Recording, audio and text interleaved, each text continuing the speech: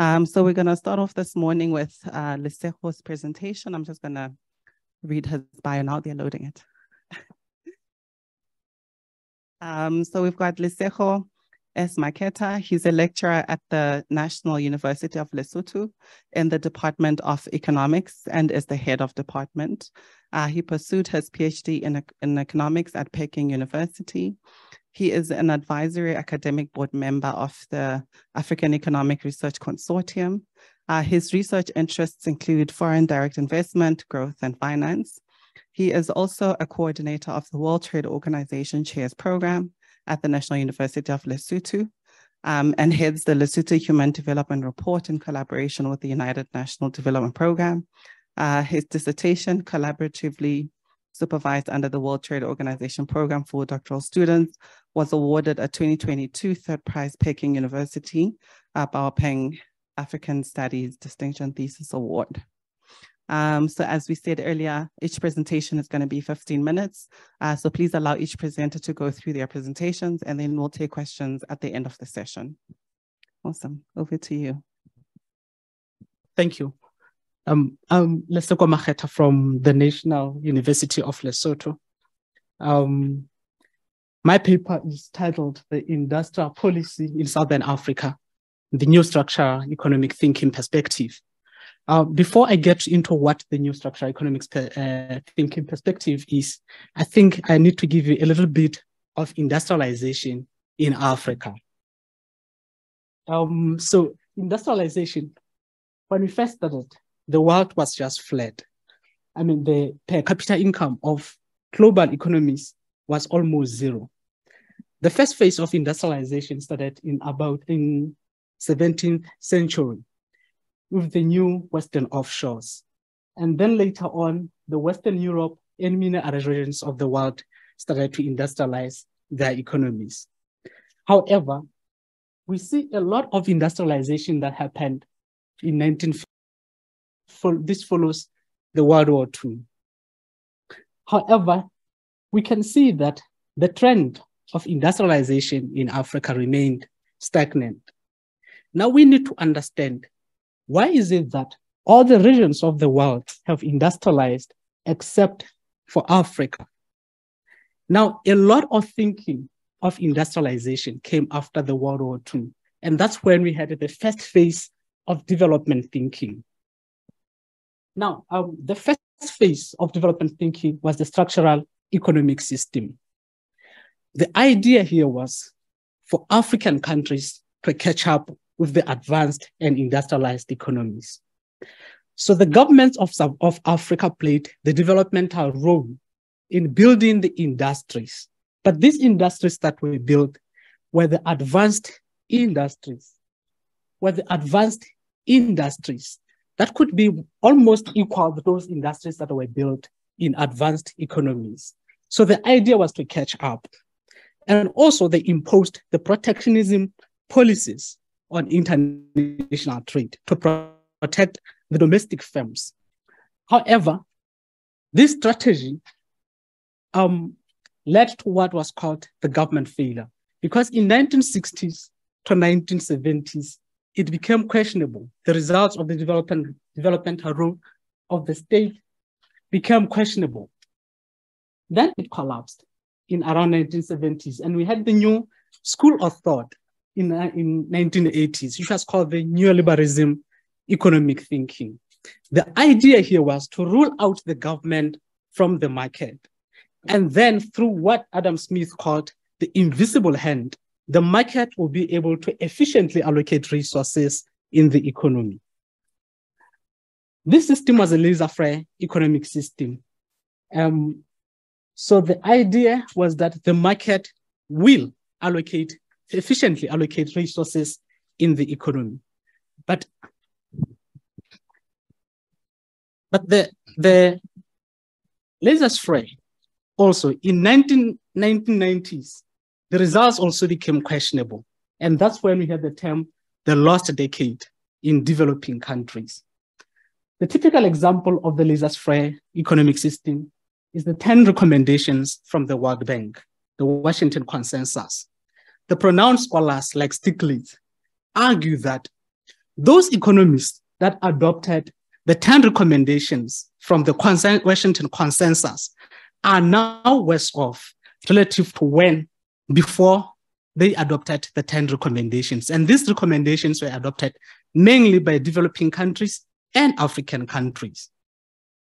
So now we need to ask ourselves, if all these schools of thoughts are so plausible and all other regions of the world were able to industrialize, then why didn't Africa industrialize in 1950s? What was the missing link there? One of the things that these schools of thoughts ignored was to define a unique endowment resource structure of each economy, that each economy has unique endowment resource structure. Secondly, the government played the developmental role in building industries. So the government was actually the key in building industries in developing countries, whereas it ought to have played the facilitating role and let the competitive market play the efficient role. Now, this brings us to the objective of this paper. So the objective of the paper is to rethink of the industrial policy in Africa. The second objective is to rethink of the role of the development financing institutions in industrialization. And the final objective is to give the conclusion and the recommendation from the paper. Now, Spence, when we think about industrialization, Spence in his paper of Spence in 2008, emphasized that the 13 economies that experienced the growth rate of more than 7% for consecutive 25 years had these 5 characteristics in common. For instance, they were open to international trade. They had high levels of macroeconomic stability, to mention the few. But then in his conclusion, he argued that these are only ingredients to industrialization. So now the question is, what is the recipe for industrialization in Africa? And that's where now the new thinking, the new structural economic thinking comes in. It assesses on these 4 pillars that it views development as a whole continuum, with each level of development as a point at different levels of development. That's number 1. Number 2, each economy has its own unique endowment resource structure. The industrial upgrade is also a key. And finally, the government should be playing a facilitating role in the market. So there ought to be that interactive role of the state and the market for efficient allocation of resources. Now, what do these 4 points mean? They mean that, let's take the example of South Africa. Let's say we are at the very early stage of industrialization. It means that at that stage, let's say we are using only labor and capital as our endowment resource structure. At that early stage, it's likely to find that there is more labor than capital. So it means that the industries that you need to build should be the labor-intensive industries. That way you keep high unemployment rate, while you are also using the most abundant resources in the economy. It becomes your competitive strategy. So that's where you get your comparative advantage in the global market. However, in terms of industrialization, the key here is to move from labor-intensive industries into capital-intensive industries. For you to do that, it means that you have to keep on upgrading your industries from high labor-intensive industries into capital-intensive industries, because that's capital is what makes the difference between industrializing economies and least developed economies. And the government also must be playing the facilitating role in terms of collecting information, subsidizing the first mover firms, because information has the characteristics of the public good. It's much expensive to collect, but once collected, the marginal cost of using that information by the next firm is almost zero. And that should be the role of the state, the facilitating role, not the developmental role in industrialization.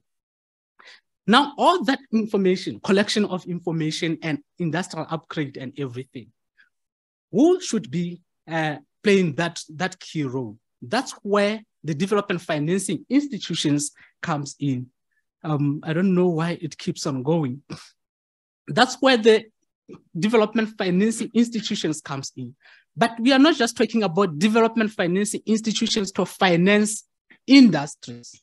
We are saying that they must find the optimal way of financing industries. What do we mean by that? We mean that, let's say now you are in the initial stage of industrialization, whereby you have more labor relative to capital. So you don't just finance any other industries, but you focus more on those industries that are utilizing the most abundant resources, labor-intensive industries.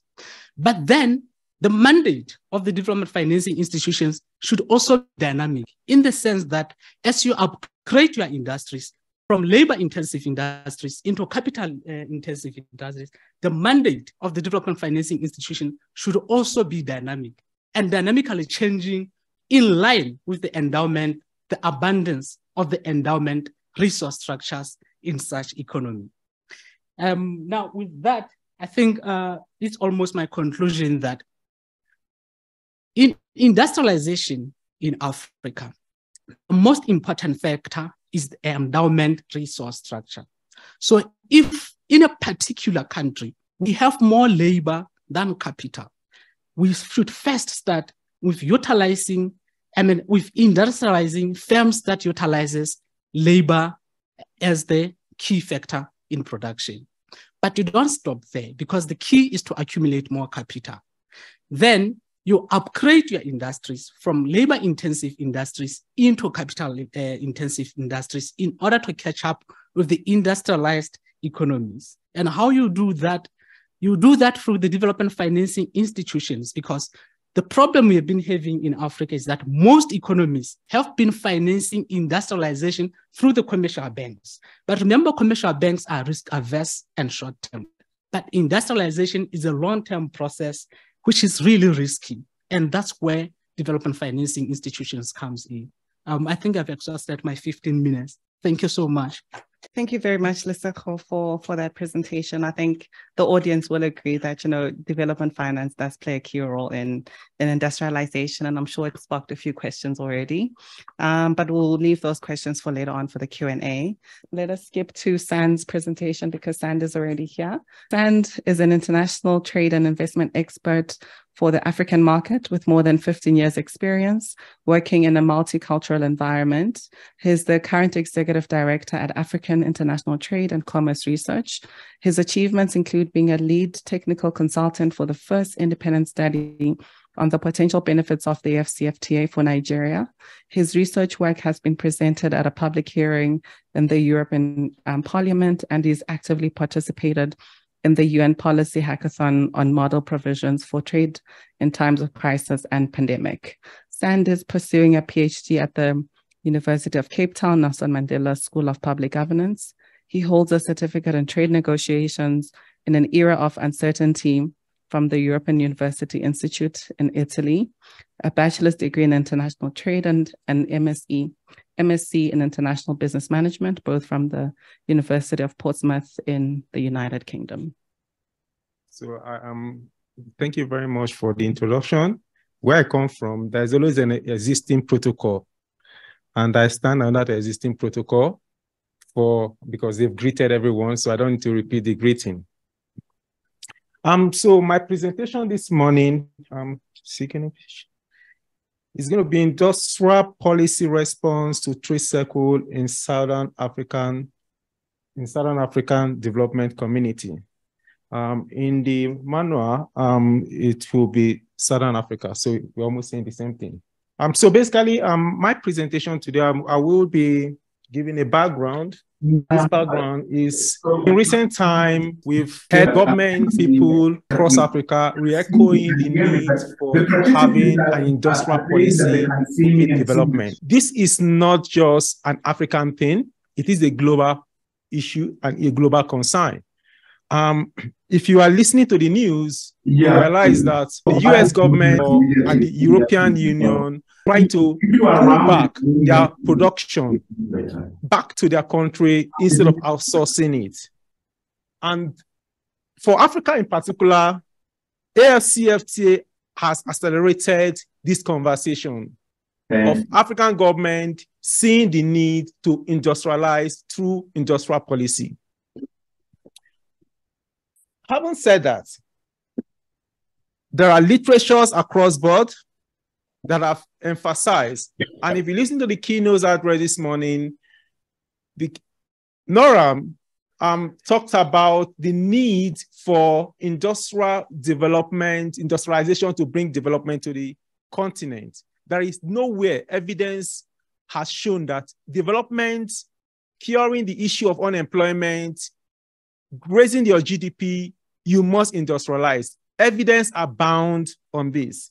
So I will be speaking on this, and I'll also be pulling out literatures through this paper on what has happened in the SADC region in recent time between 2000 and 2021. What has been the trend? And the paper will also bring in model to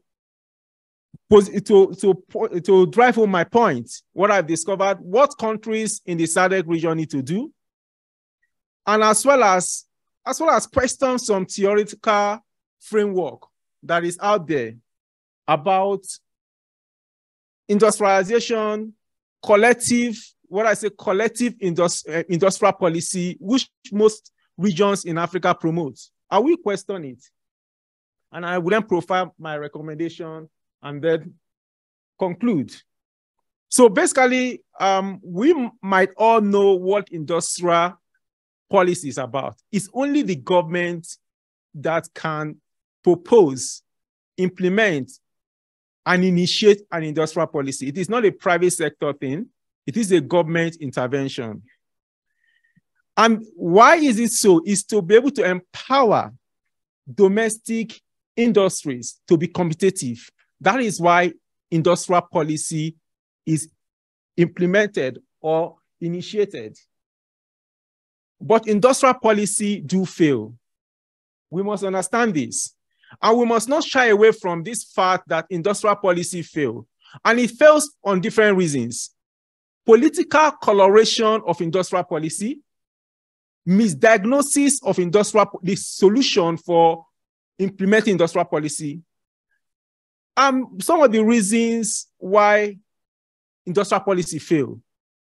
And Africa, in the 1980s, social adjustment program was introduced to Africa by the Bretwood, the World Bank. I am of the view that the issue was not in the structural adjustment program, but it was the implementation. A lot of people disagree with me on that, but it's fine. But my view is having critically looked at the policy itself and as well as looked at the implementation, I realized that the implementers of the policy were not equipped enough or knowledgeable of what the structural adjustment program should do, and that is what led to the failure. It wasn't the program itself, but this is a different topic for another time. Industrial policy failed, so we must recognize it, and we must understand that for the failure, it is part of the process of learning and by doing. Industrial policy, most times you want to build up, maybe start adding value to coal. You see some domestic businesses, they say, we can do it, you pump in resources into it, not knowing if it will bring out their desired results. But when it fails, most times government pull back because resources have gone in. So I believe industrial policy under the conceptual framework is experimentation and learning by doing, which is necessary in the process. Trade cycle. Trade cycle is one of those things that every economist and people that work in trade ecosystem understand. trade cycle can also be called business cycle. It can also be called economic cycle. It happens every 2 years. There will always be recession. If you think recession will happen and it will not happen in your time, then we are not ready. And Africa must realize this. It is not your doing. There will always be growth, and I will show you the chart, and there will always be downfall. But what do you do at that time? And this is always gauged, trade cycle is gauged by your GDP. Your GDP can always remain up. And we can see the reality abound. When it goes up, this is development time. Government needs to harvest and prepare for the raining day. But what we realize, especially in the SADC region in recent time, is not, we are not conscious of this issue. We don't implement or increase our trade policy, industrial policy to address the farming days. So we keep on flowing with the tide and allow other people to advise us. I'm saying for us to get things right as African in the SADC region, we must be able to understand the dynamics of economy and be able to understanding it, and is about also implementing it. So the SADC region is about 16 states, member states. We might all be aware of it. We might not all be aware of it, but it's 16. But the data I'm going to be presenting dwell on 15, and I'll tell you why when I get there. The mission really is to be able to create an enabling environment across the region so that every member state would be able to compete, not just domestically, regionally, but globally. But the interesting thing about having this conversation today or making this presentation is that between 2000 and 2021, AFCFTA is now a reality. So every region is now, with AFCFTA, the building blocks are the 3 regional blocks. And that means the region has to up their responsibility. And SADC is one of those regions that is in the forefront of supposed to do this. But theoretically, which I also am disputing, is that suppose there is increased intra-industry trade within a collective region, in this case, SADC. Greater trade integration is most likely to lead to collective implementation of industrial policy to address exceptionality of trade cycle. I disagree with this theoretical framework, reason being that every member state is a sovereign state, independent of the region, and they have their own unique manpower, endowed resources, and as well as the expectation from the citizen.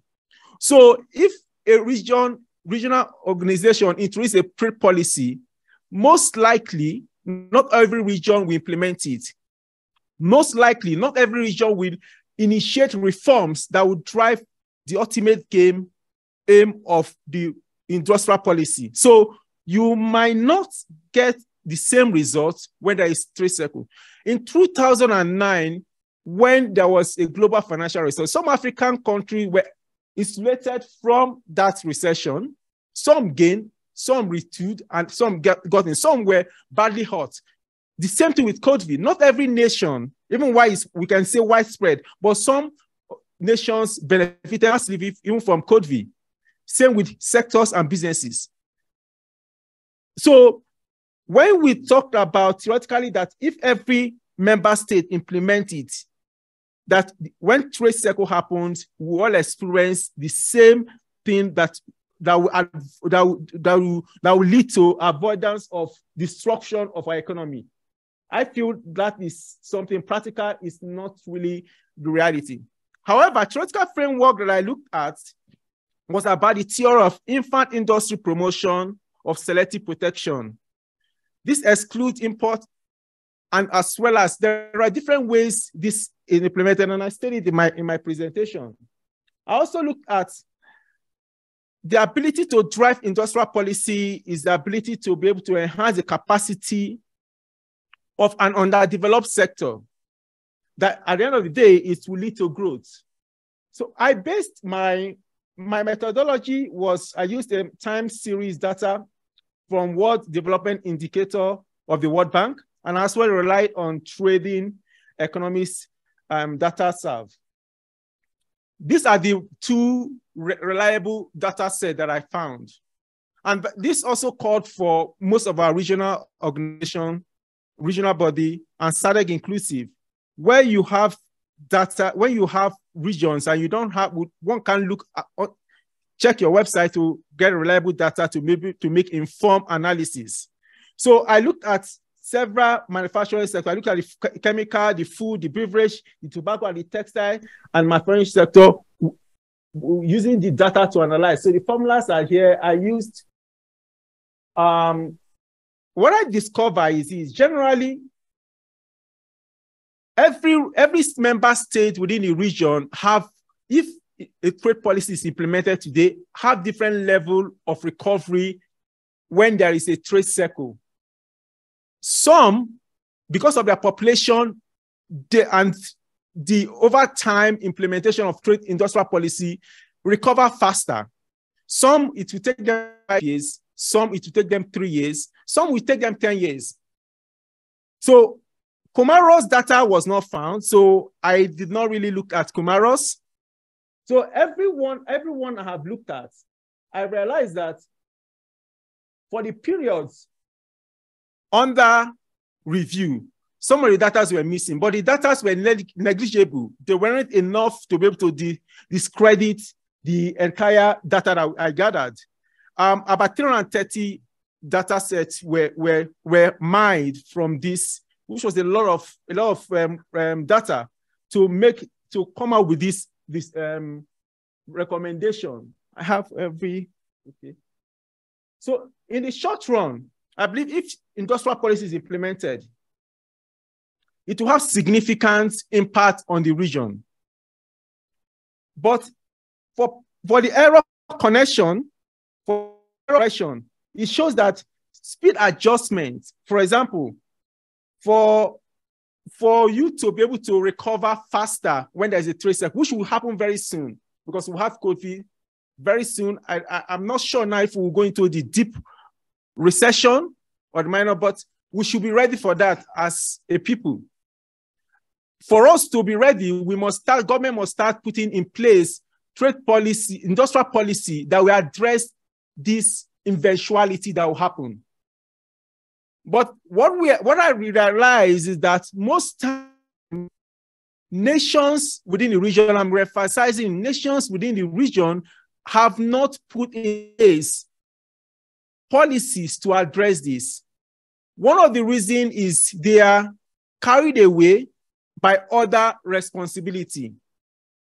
At the end of the day, you then realize that industrial policy long run outcome is the variable.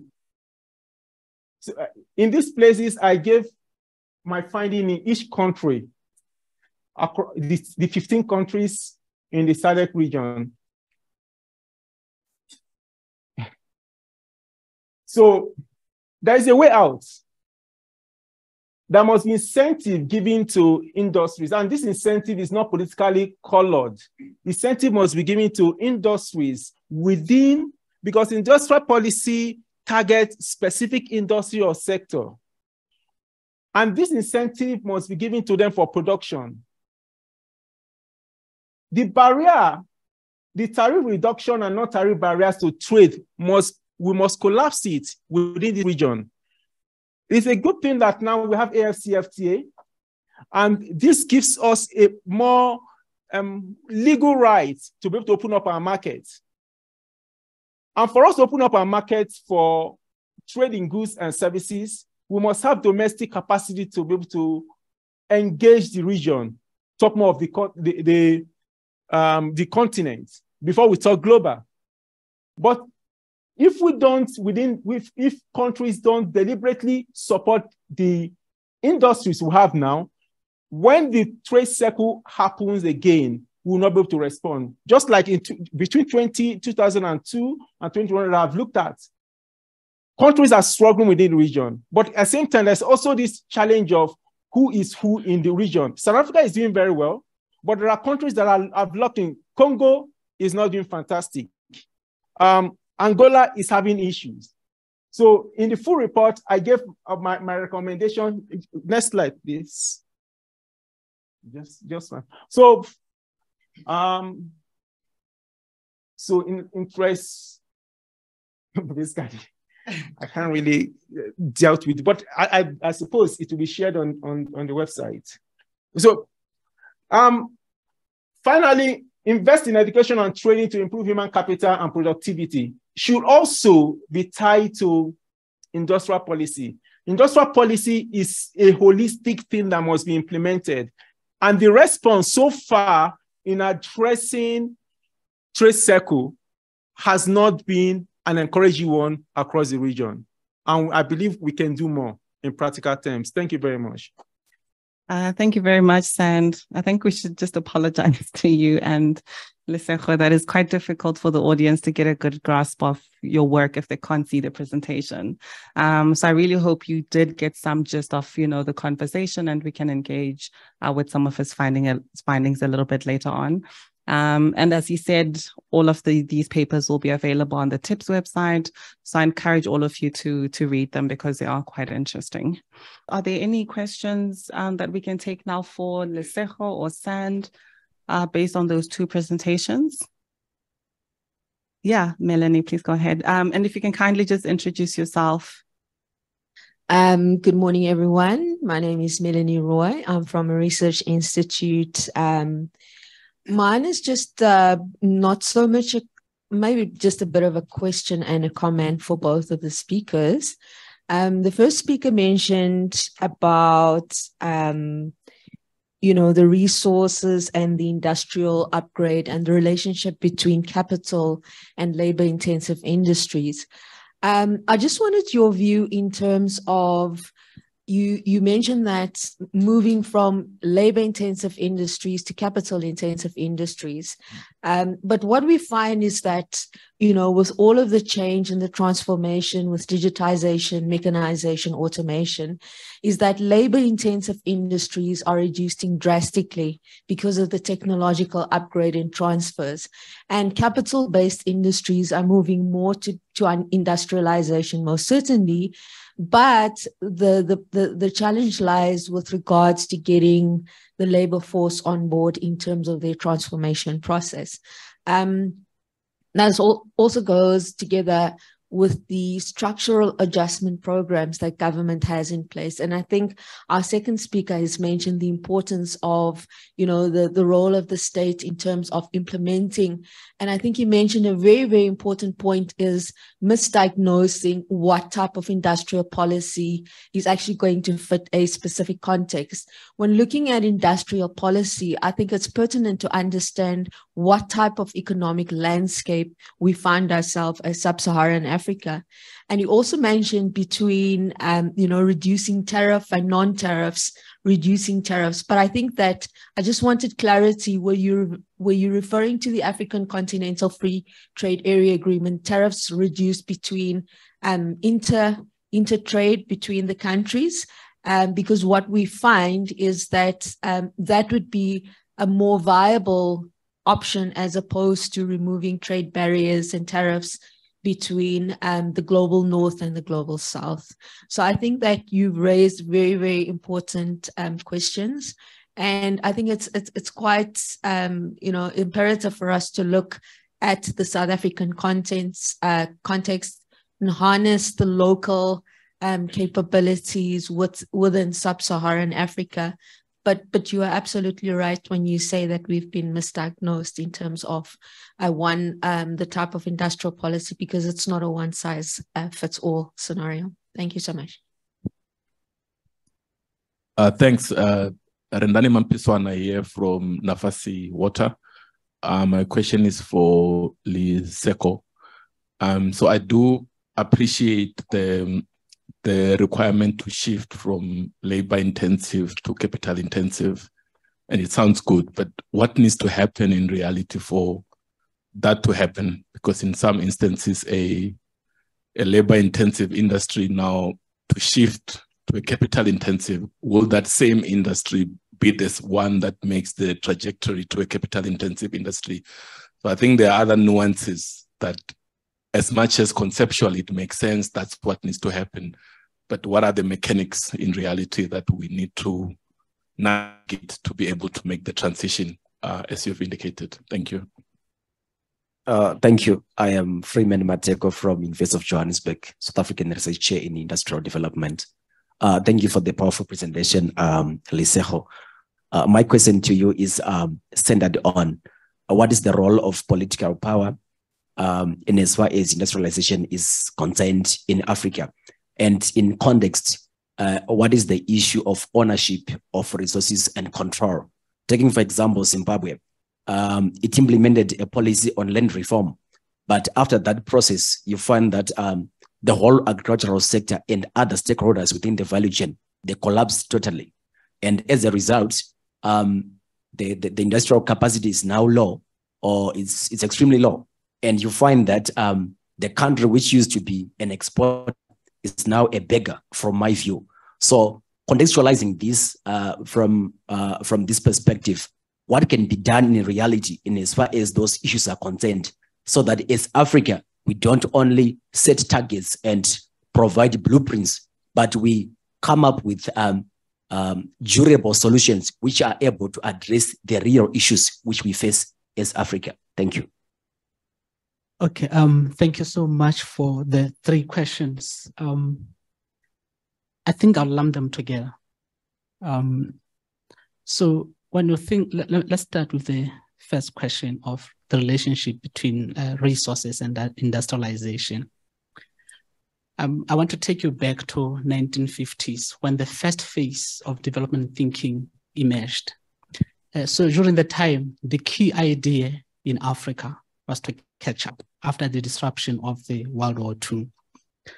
Now, the state there, the government played the developmental role. That is, they were actually proactive in the market, building industries. But the kind of industries that they built in Africa were the sophisticated industries. But when you compare that with the nature of resource endowment that existed in 1950s in Africa, you find that people, in terms of the technical know-how to work in these sophisticated industries, there was no skill. So there were beautiful, sophisticated industries that existed, and the labor that lacked the technical know-how. So these industries ended up being just the white elephants, and that's how they collapsed. Because they were there, but no one could actually work in those industries. Now that also goes to a second question. I think generally it refers to the fourth industrialization. Now, the key here is when you look at the structure of African economy at large, it's really dynamic and unique for each country. For instance, if you look at the level of development in South Africa, compare that with Lesotho. South Africa is a bit ahead. But when we get the recommendations from the World Bank, the Washington Consensus, they just give us the generic 10 recommendations, like open up to international trade, do this, do that, do that. All right. But they forget to look at each unique structure of the country. Now, if you're going to talk about industrialization in South Africa, you cannot speak about the same concept in Lesotho. Why? Because in terms of the technical know-hows, level of industrialization, South Africa is relatively a bit far. So it could be safe for South Africa to maybe try to enter into the fourth industrialization. But in Lesotho, for instance, there we still have a lot of labor relative to capital. So if you're going to build fourth industrial industries, they're going to end up as being the white elephants because our technical know-how in Lesotho is still a bit lacking. So to start, it's wise to start with the industries that are going to utilize the resources you have. For instance, if you have more labor, start with the industries that are going to employ more labor relative to capital. But the key to industrialization is capital accumulation. So for you to move from labor-intensive industries to capital-intensive industries, That's where now the government comes in to play the facilitating role in industrial upgrade. So you make sure that you move from the labor-intensive industries and dynamically transit into capital-intensive industries. And that's where the government comes in. Data collection and information collection. What could be the new the industries to incubate in the market? Where can we find the new markets? Okay, that's a learning by doing process. So as you do that, it means the labor itself is gaining the technical know-hows in these industries, and it's easy for you to dynamically now move from the labor-intensive industries into capital-intensive industries, and the financing vehicle should also be able to allow that dynamic transition from labor-intensive industries into capital-intensive industries. So thank you, everyone. We're just going to put a pause on that, a pin in it, and then I will continue with the discussion after we've listened to Alex's presentation. So he is a senior researcher at the DSI NRF South African Research Chair in Industrial Development, SACHI ID, which is at the College of Business and Economics at the University of Johannesburg. His research interests focus on innovation, structural transformation, and technical change, with ramifications on IP rights, export diversification, and natural resource-based development. So apologies for the delay. I'm going to try and be as succinct as possible. So my presentation is on industrial policy for technological sovereignty in the context of shifting geopolitical power. As you know, industrial policy has been in existence for a long period of time, probably much longer than what we are taught in academic books, because even in ancient Greece, in ancient Egypt, industrial policy was already present. You just need to read the Plato's Republic to see strong elements of industrial policy, but it has received much more attention with the development of Japan, and then subsequently the development of Korea and other East Asian countries.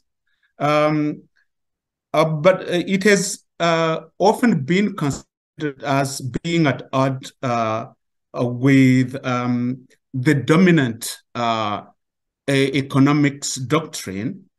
So the success of East Asian countries by the use of industrial policies was typically characterized as it was only used for to the extent that it was correcting market failure or a coordination failure. And after the Asian financial crisis, so the enthusiasm for industrial policy actually went back, and its existence was almost denied in the year that came, even though it was still being used in the background. So the US has never ceased to use it, but it was not really prominent in the economic discourse. So what made me interested in the revival of industrial policy, it was the current massive use of industrial policy tools as the world realized that the globalization that had actually kind of suppressed the space for industrial policy started to reach its limit during the pandemic, when we realized that the global supply chains had a lot of vulnerabilities, and especially when the US realized that with the shortage of chips, it did not have the onshore capacity to produce the most advanced chips, and also the realization that China was really catching up technologically, aspiring to dominate the semiconductor industry. And then the realization by the Department of Defense of the US that whoever is going to control the production of the most advanced chips is also going to control the world economy and possibly reap the benefits of the leadership. So this industry particularly became the focus of massive use of industrial policy tools. So it's not just the usual industrial policy, but it's really industrial policy tools on with the combination of non-conventional means, including alliances, including coercion of other countries to form groups that would put all of the key elements of their industries and of their policies to make sure that countries or groups of countries together get sovereignty in the control of the semiconductor industry in particular. There are other industries, but this one has a particular feature, first of all, because of its complexity. It's extremely complex, but also the way that it operates with the, we are not going to the details really of how it operates. I will give some key elements, but just to give you a picture, the extreme ultraviolet photolithography machine that is used to produce the most advanced chips now, it's a machine of more than 150,000 components that cost upwards of 200 million, just one machine. So operating, for instance, a chip factory, you have to invest upwards of 20 billion US dollars. So in some factories cost $40 billion. And and after 2 or 4 years, they are totally obsolete, which means that you have to recoup those investments within the space of these 2 to 4 years. So you can imagine the type of tensions that go into the organization, the structuring, and the technology, and who dominates that industry is the one who is going to reap the benefits. So the association of that type of consideration to national security, to economic sovereignty, has actually exacerbated the space for industrial policy to the extent that I found that the best way to analyze it was to take it as the classical confrontation, geopolitical, but also warfare confrontation between two countries, because the tools that they are using are quite similar. So I approached this analysis with Sun Tzu's Art of War to try to figure out how industrial policy tools are being used to suppress each side, trying to suppress the other, gain sovereignty, and prevail in that confrontation, or economic or technological race, or whatever way we want to call it. So I have put together the core element of Sun Tzu's framework for analyzing how the dynamics of warfare are evaluated. And in this paper, I try also to evaluate the deployment of industrial policy tools along the same lines. Just coming back to the understanding and the complexity of the industry, so to have an idea of the context under which those tools are being deployed. We can't go to the details, but most important is that the industry has two main components. So the design phase and the manufacturing phase. And each of the phases is dominated by some industry players. So you can see on the design phase, we have mostly US companies that dominate. And on the assembly and testing end of the value chain, we have companies from the other parts of the world, especially in the lower side of the panel. So you have companies like TSMC, UMC, Samsung, and SMIC and GSET. These are the biggest players, and those tools they are all at the height of their technologies, and the industrial policy tools are intended to use all of these elements, all of these players in order to achieve sovereignty. So the US, on the one hand, is trying to, after realizing that most of the manufacturing capacity was located in Asia, is now trying to use huge, unprecedented amounts and combination of tools to get the manufacturing back on shore on US territory by deploying billions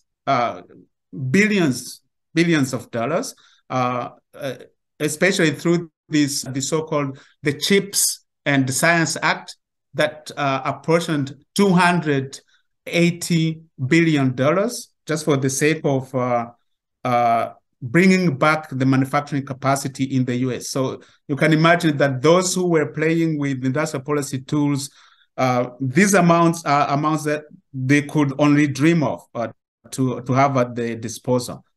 Another picture of the field. So we have also different stages, of course, of the tools and equipment that are used in this industry.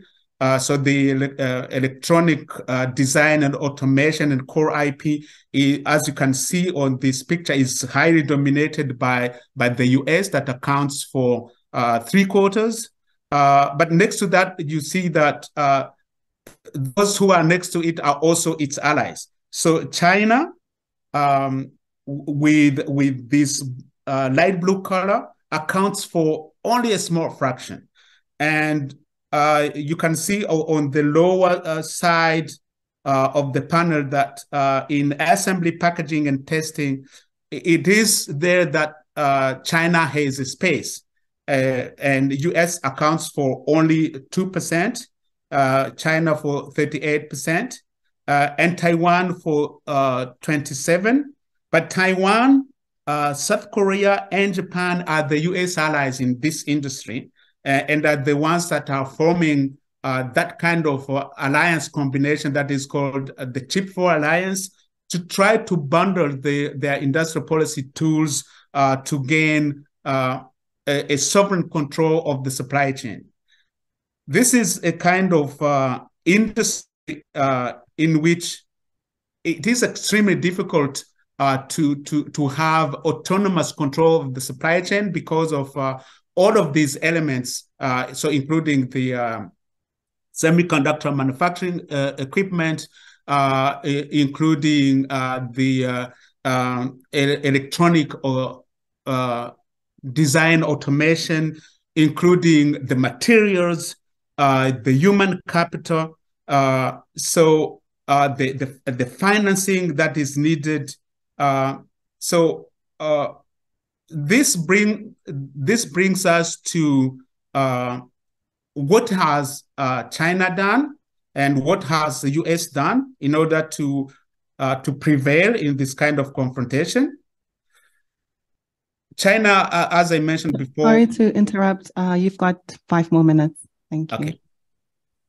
Okay. So China has deployed this tool that is called Made in China 2025.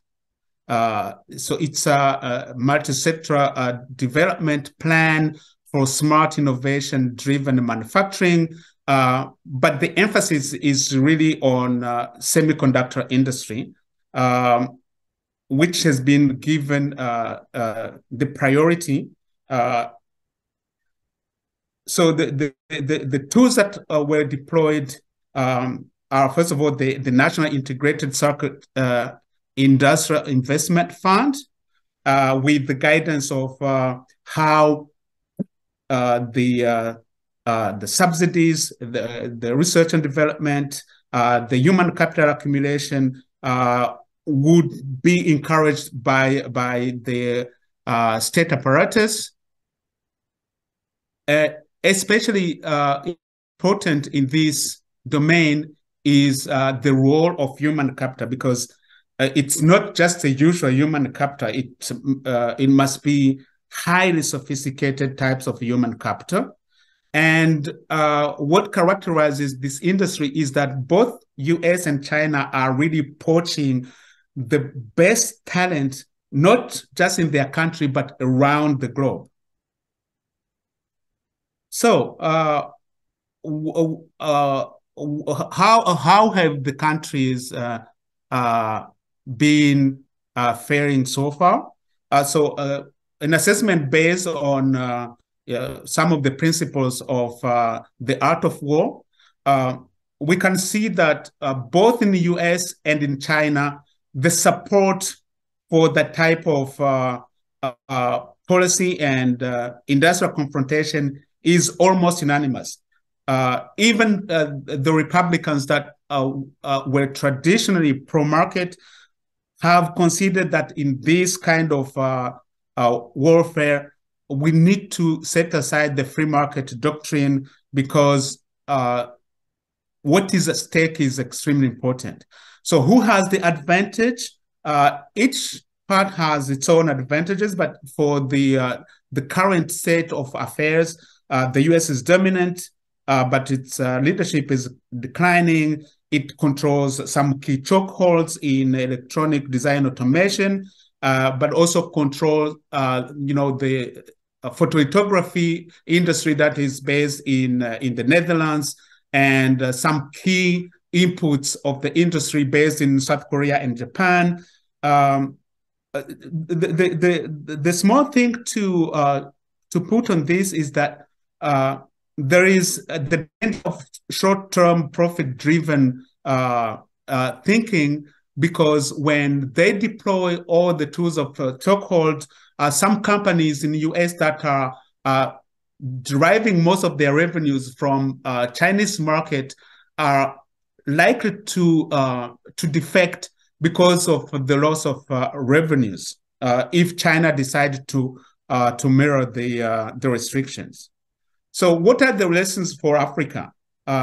Despite the shrinking space for industrial policy, what China and the US are doing for sovereignty is actually relevant, because it shows what African countries can do and the limits of what they can't.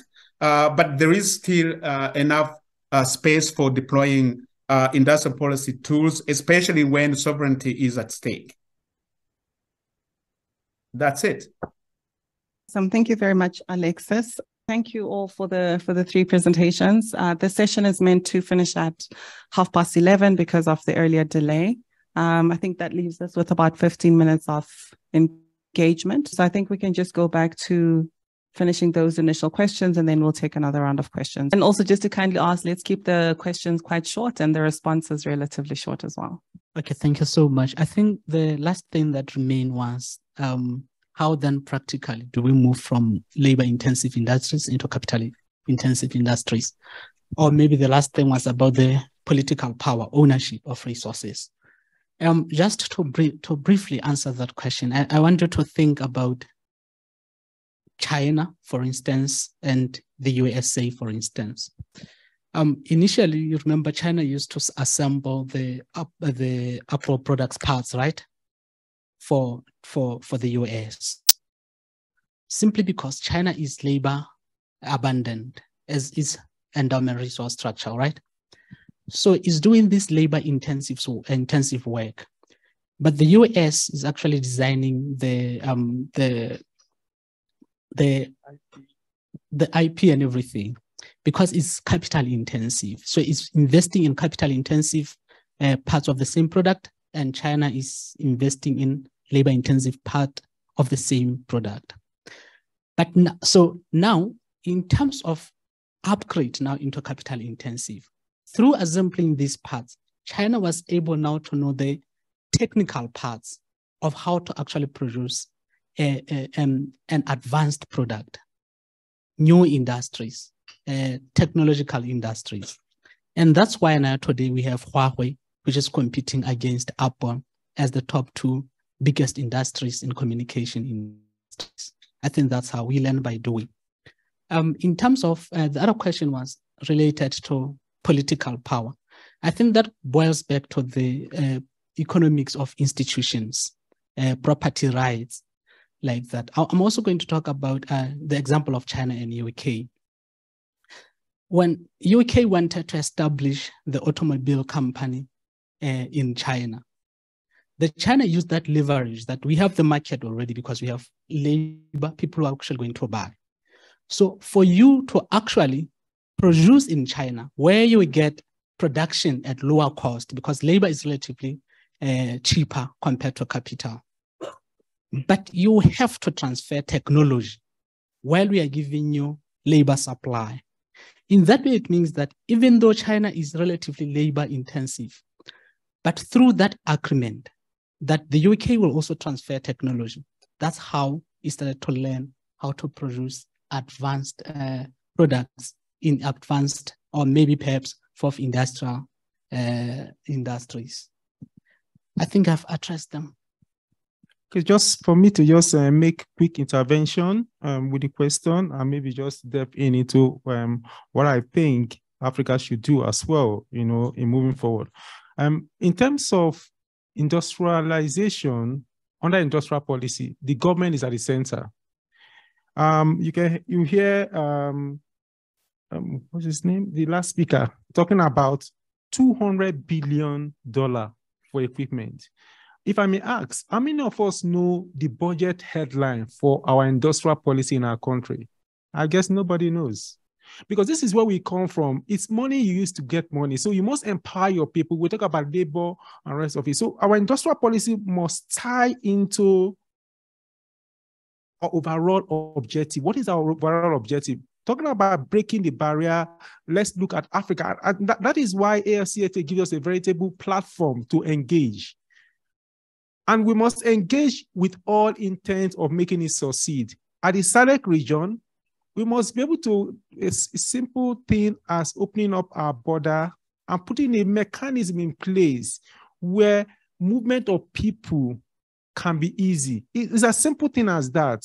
And we can then move on into because when you talk about industrial policy leading to industrialization, it is all encompassing. So government is at the center. Breaking barriers that limit trade, non-technical barriers, should be eliminated because the end game should be what we should be looking at. And we must not end game of 5 years, end game of 20 years. And that is why I commend the AU for the Agenda 2063. And the catchword now is made in Africa. So it doesn't matter if it's made in Malawi, Lesotho, Mozambique, but it's a value chain. For example, the textile industry. Do you know that in the entire Africa, we don't have the capacity from A to Z in clothing? We don't have subject matter experts. So industrial policies, we start looking at it. And as Africans, we can compete globally by basing our industrial policy on Ubuntu. Be your brother's keeper. Don't put policies in place that will be anti your neighbor or anti your region. And I'm saying a lot of things, meaning government have a serious role to play. However, the private sector and the thinking body institutions, the research institutions also have a role to play, because that is what we support now with evidence-based research.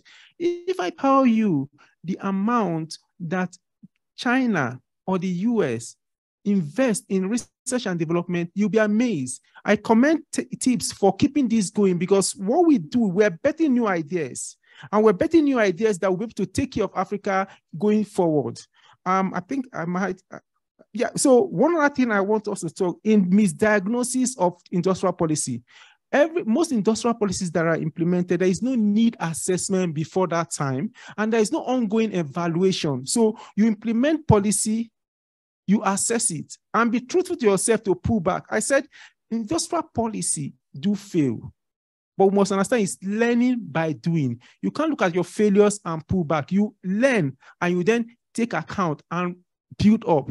By so doing, give Africa in the next 20, 30 years. It's not a short-term thing. We'll be able to compete globally, but yet first, let's compete, let's collaborate domestic, regionally, let's collaborate continental-wise. Then we can then engage the global community in the other phase of our industrial policy. Thank you.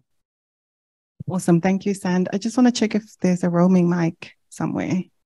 Oh, it's over there. Okay. Can we maybe take another round of questions? And also remember, Alexis is online for questions as well. Thank you so much. My name is Toto Matsidis. I'm from Department of Science and Innovation. I think mine is more of comments rather than questions. For example, Leseko, on your presentation, you mentioned the issue of trying to go labor intensive, which I partly agree with you. But at the same time, I'm thinking of reality, as my colleague said here.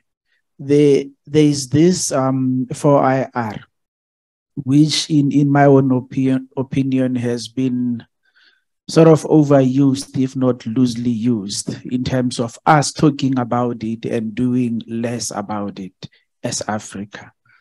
And there is now currently the Africa Free Trade, which everyone is talking about. And you wonder how many are doing something about it, because we are still locked in our national foreign policies, especially on trade as African countries. And you find that it's difficult to even try and enforce some of the taxes to even your own neighboring countries. And when I say neighbor, I'm saying like within SADC, within Africa. I mean the North and South. So when you look at that situation as it is already making it difficult to trade as African countries. So the minute our governments start to be decisive and act on what the free trade is talking about, and it doesn't need to be that you need to open all your borders. So, okay, we need, no. I don't think it's that, but we need to start making those baby steps as countries. Look at what China has been doing. They didn't start big. You mentioned clearly that they started assembling and doing all that. Just around here in Pretoria, we've got manufacturing plans of BM and so forth. We are assembling. At what time will we start now to have our own? And the more we intensify that, the more we grow that. And we can't do it alone. So hence I'm saying, I think it's a question of us starting to be decisive, invest in that. And my last point is, I think you've mentioned to say, if we can ask ourselves, how many countries in Africa are investing even 1.5 of their budget on research and innovation? None. We're not investing in that. But we want to sit at the end of the queue to reap from what we did not invest in. And I think that should be one of the start, that you invest in your R&D, you invest in your startups, because they make money. The reason why a startup is made is to make money. So I think we need to look into that. And us as colleagues here, this is one other way we can enforce and get political will from forums such as this to say, this is the recommendation that we put into to our leaders. And so thank you so much. Awesome. Thank you, Toto. We're just going to take input from Alexis. He's just put his hand up. He's online. We'll come back to you shortly. Please go ahead, Alexis. Yeah, thank you. Thank you so much. In reaction to what has been said, I just want to caution a kind of reading of China's development as having been led by, simple assembly and acquiring technologies through the demonstration effect. We may be tempted to see the surface of what we are told, but just think of the current domination of the rare earths that are crucial for the armament industry and the electronics industry itself. For instance, China controls 100% of the production of high temperature magnets. It's not the result of just copying designs. They have invested billions of dollars in laboratories for 40 years plus. So they have been preparing the terrain. Their current capacity to climb the technological ladder did not just come from reverse engineering. In the past, they have prepared by founding laboratories, by preparing human capital. And if we fail to take that into account, we may actually misread how they developed. So they control the cobalt refinement today. Even Western countries rely on China for for instance, lithium. So it's more complex than just labor intensive. Thank you. Awesome. Thanks, Alex. Sorry, the gentleman over there. Yeah, thank you so much. My name is Dr. Kirus Chongwe. I'm coming from the University of Johannesburg. Just a quick question to Leseko there. In your presentation, of course, you highlighted the importance of DFIs, development finance institutions, in order to spur or support industrialization. Now, of course, my concern is that if you look at DFIs by nature, especially on the African continent, political interference is very eminent as well as evident. Not only that, but also the funding aspect of it, the financing part of DFIs is very poor. And in order to spur industrialization, I mean, financing is the key or is key. How do you strike that balance indeed? And also, I don't know whether we have got a classic case of a country that has industrialized based on financing from DFI. Thank you so much. Awesome. We're just going to take one last question. I'm Donald Mackay, the CEO of XA Global Trade Advisors. Just perhaps a comment on what Sand had said. I think the Continental Agreement, most would agree, is absolutely essential, but I do concern myself that it may not be sufficient to get the kind of development we'd like to see in Africa. And particularly, the research that we do uncovers that everyone in Africa wants to export, nobody wants to import. So that's clearly a bit of a challenge. We also have to look at the amount of the dependency on border taxes as a percentage of revenue earned. So in South Africa, that's a relatively low amount, about 3% of our total revenue pool. But we've got countries in Africa where that exceeds 35%, and then it becomes a really big problem. In some ways, if the agreement succeeds, the countries kind of don't have money. So we've got this compensation fund, which is meant to fill that hole. But also the non-tariff barriers, the incentive to remove those kind of diminishes as the duty levels themselves drop off. So if there isn't perhaps just a final comment, there also is a very poor level of trade complementing between different countries. So if we have a look, most countries in Africa are digging rocks out of the ground and putting them on a ship and sending them either to Europe or to the East or wherever the case might be. And then they're importing all of the stuff that's manufactured. If I look, we did a study across 14 states in Africa and tried to have a look at how their trade patterns look relative to South Africa. And we had less than a 2% overlap of trade on products that would actually realistically move at the moment. So there's also the challenge that it's not enough to kind of have the policies and to have the politics, because the politicians love talking about the agreement, but how does this actually get implemented? If we look at South Africa, just in the recent past, in the kind of last 2 to 3 years, we've passed a clothing and textile master plan, which has a direct attack on Lesotho and Eswatini's clothing and textile sector. So the policy is designed and written into the policy to shift employment out of those countries into South Africa. You look at the sugar master plan, first page of the sugar master plan, and we have a point made that we've implemented our health promotion levy. This has taken 200,000 tons of sugar out of South African production.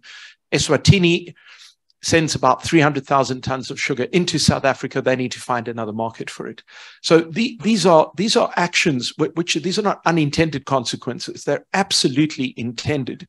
So when we talk about creating an African set of value chains, much of our behavior would appear to contradict the intention. And so that does make me fear that, whatever else we put on paper, that there isn't an actual commitment to the hard decisions.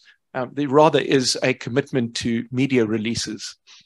Awesome. Thank you so much for those comments. I'm just going to quickly rush to the last question. I think Tebogo had his hand. Thank you very much. My name is Tebogo from the DTIC. I just want to have an understanding on the historical context of growth vis-a-vis government ownership, because the state was owning in those countries which were presented. It was not only facilitating. Now, do you think Africa will grow and achieve those levels, 7% growth per annum, if the state is only facilitating? Right? Or do we need a balance, and what needs to be done? And also all the presenters, I didn't really get a view as to what Africa needs to do in structurally changing its economic trajectory, and the role of different social partners.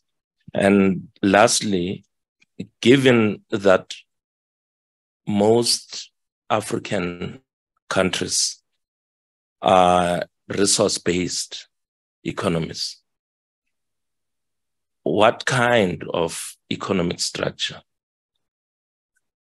do we need, and which are conditions appropriate to accelerate growth, given that basically even you look at the exports from other African countries that are linked to resources, then how do we drive growth under such conditions? Thanks. Sure, thank you. I'm just going to ask the presenters to give their concluding remarks as you're reflecting on these questions. So I'm just going to start with Alexis online, and then we'll finish off in the room. Please go ahead, Alexis.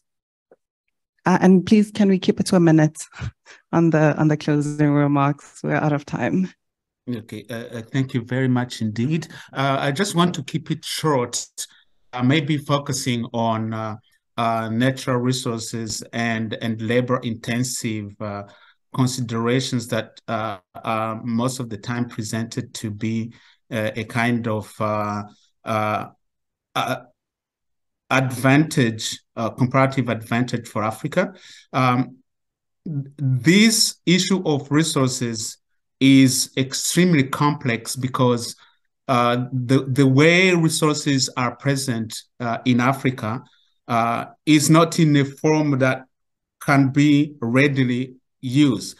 So there are complex value chains before, when we talk about cobalt, for instance, before cobalt can even be used. So we need to be very careful when thinking of the resources. Nigeria has just put together its first refinery, and we hope that we will get the human capital needed to develop the resources, but it needs a lot of investment. Let me keep it there. Okay, thank you so much. These are all important questions. I just want to maybe reiterate a little bit on the China case, because we've been mentioning China as the case study on its approach to industrialization. China is a huge country, and the level of technology and the skill set is quite dynamic. One of the approaches that was used by China that happened to be successful was the dual approach strategy. The dual approach strategy was, let's have two, let's have the labor-intensive industries. We have a high unemployment rate in China. So they developed the labor-intensive industries that supplied clothing, textile, and everything. That's why they call themselves the factory of the world in terms of labor-intensive commodities. At the same time, concurrently, they opted to industrialize their economy, moving towards the fourth industrial revolution. They did that through what they call the specialized economic zones. So they identified some of the regions within China where the level of technical know-how was a bit higher. And they employed people there to work on those industries that are focusing towards the fourth industrial revolution. And that's how it became successful. So these things are really dynamic in nature. There's no yes or no answer to them. But we have to try these things based, I want to emphasize that they have to be based on our endowment resource structure. The other important question was on, like, how do we, maybe the resources that we have. We have different resources across different countries. So the best to do is each country must utilize the resources that it has. For instance, in my case in Lesotho, we have abundance of water, and we try a lot to utilize the water. We supply South Africa with water. We are also in negotiations with Botswana to supply them with water. By doing so, we are utilizing our own resources. It gives us comparative advantage in water industries. Yeah, okay. Thank you. Okay, so my final intervention, is just like 3. We need more political champions in AFCFTA, serving and retired. And we must commend ourselves. Thus far we've come. AFCFTA is less than 5 years. And, Abuja Accord, Lagos Protocol has over the years, and this is the time we're having conversation on how can we trade among ourselves. I think Africa, let's not beat ourselves and say, oh, what is going on? A lot is going on, but it will take time. And I also find it worrisome for nations, just like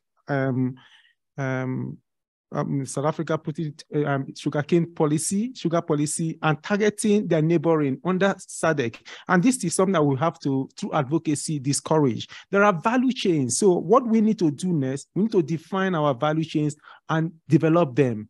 Because for sugar alone, if you look at it, there are 1,001 value chains, and everybody can specialize on that. Even water you mentioned, there are 1,000. Let's African stop looking at just the small part. If your neighbor has taken one part, you take the other part. And thirdly, Ubuntu is important. Why is it like difficult for us to be able to trade with ourselves? Information asymmetric.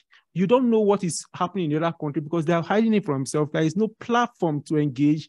Even for we've never talked about intellectual property, which is most times the basic for even a long-term investment capacity for an organization and for a country. So information asymmetry must open up to our brothers and our neighbors in terms of business. Partnership. public-private partnership and funds is involved, and government can only lead the way in making those high-ticket funds available for this industrialization we are talking about. For Africa, let's commit ourselves. We are on the right path, but we must not give up. Thank you very much. Awesome. Thank you, everyone. Just in closing, thank you so much for everyone in attendance and for the engaging discussion. The papers will be available online, so please feel free to download. And as we get into the tea break and during the rest of the conference, please do engage with the presenters around the questions that were answered in part and some not at all. So please feel free to engage with them. Thank you so much.